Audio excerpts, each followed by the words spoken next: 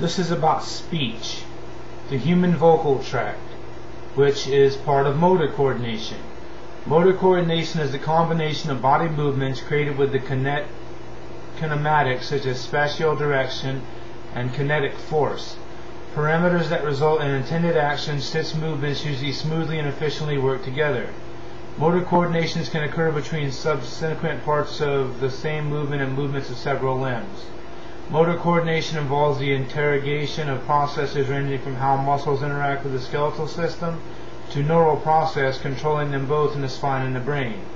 Well, picture this. When you talk, it takes different parts of your body to say different words. I'm going to use two, for instance. Let's say apple, apple, apple.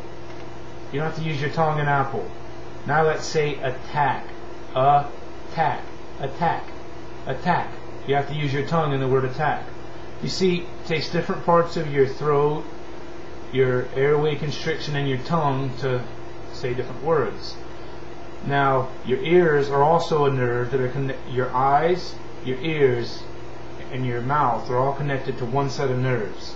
When you're talking, if somebody puts a high-pitched sound into your ear, which would be infrasound, it will cause you to stutter, slur, and which goes right back to pride.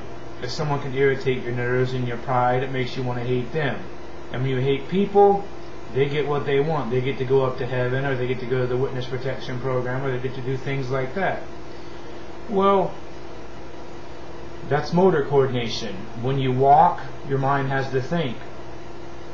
When you talk, your mind has to think. Everything you do, your mind has to think. So that's it, and enjoy the video. And it's that simple.